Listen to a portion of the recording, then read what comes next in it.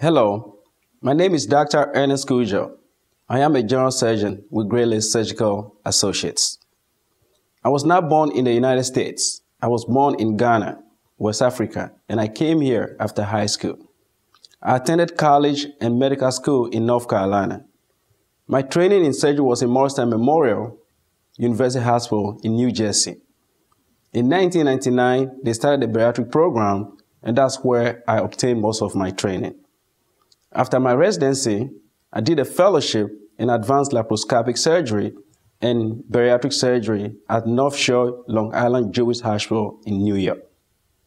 I went into medicine to make a difference in people's lives.